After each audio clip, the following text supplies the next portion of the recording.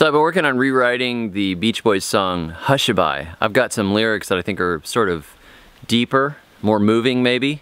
It goes like this.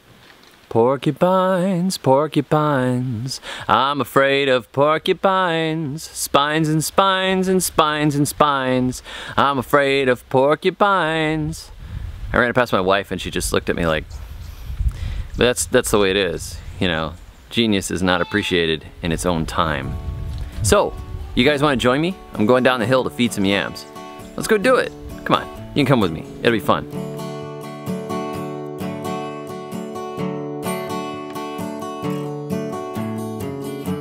I went to see David the Good. Those are wild hot peppers called bird peppers. They are very spicy but delicious, and I have been picking them off of this wild plant out here over and over again, and I've started planting the seeds as of a couple of days ago. I'm going to put them into my garden beds.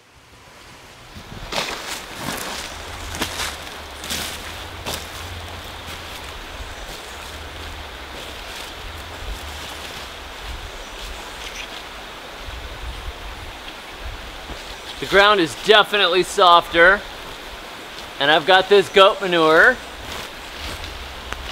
which I'm going to top dress these yams with.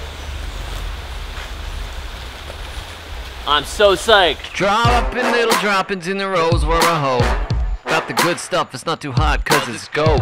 All day long they're grazing and leaving raisins. Soil fertility like all my veggies are craving. As the rains fall, all y'all will see amazing. Progress as the vines popping, nothing will be phasing. The growth rate of yams is fearsome to behold.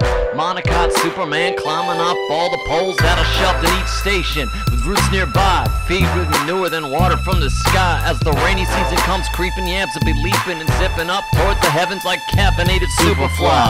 Yeah, they're my number one staple. This year I'll plant as many as I'm able, so we got calories in the ground for World War III. And if you're smart, you plant more than me, and I'll plant it a whole lot.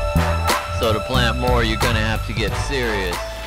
Goat manure is friendlier than some other manures. It's not like chicken manure, where if I threw chicken manure on like this and the crops were about to sprout, I'd probably roast them all. But goat manure is more of a slow release manure. This is also partially composted, as you could probably tell. More like rabbit manure, where it's not gonna burn your garden quite so easily. So I'm not worried about this being a problem. I'm just gonna throw it on, give every bit of these beds a nice application, hopefully get it through the season. I might feed them up halfway through with something else, I don't know yet. We'll see how they look. Yams are actually a very low need crop as crops go.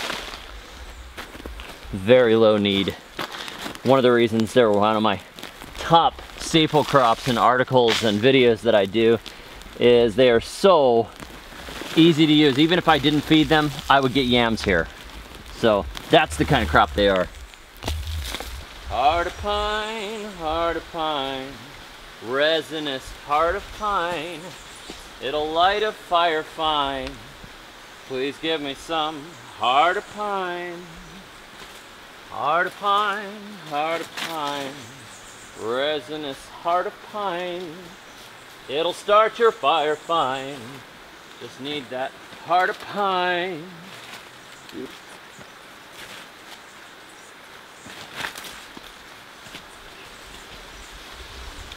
Urchin spines, I stepped on some urchin spines, and then I fell on my behind. Oh, those horrid urchin spines. Ooh, doo, doo, doo, doo, doo, doo, doo. Dang, the guy's ripped. Look how fast he jams the stakes in. Still, it feels like he edits videos the jam breaks in. Or Davey G could drop a line or a dozen in a flow. Rapping garden man's unstoppable, yo. Straw hats so fly, makes the girls all cry. Prescription sunglasses reflecting tropical skies. Payless boots even hipper than the Velcros.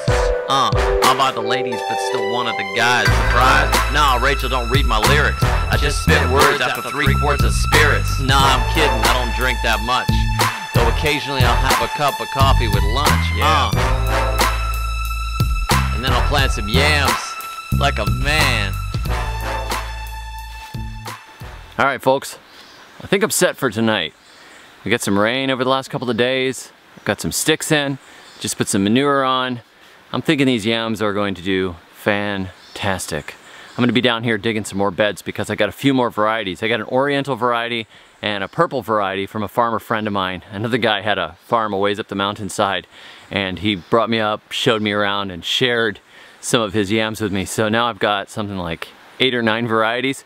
We're gonna put in beds for those next. And when I do that, I'll show you what it looks like. It's gonna be fun. It's really, yams are the bomb. They're just the best. I'm very prejudiced. I'm absolutely a prejudiced person. I am yamocentric. Thanks for watching. I'll catch you next time. Check out my website, thesurvivalgardener.com, where it's yams, yams, yams 24/7. And until next time, may your thumbs always be green. I went to see David. That David the good. We sang about science and other nautical terms.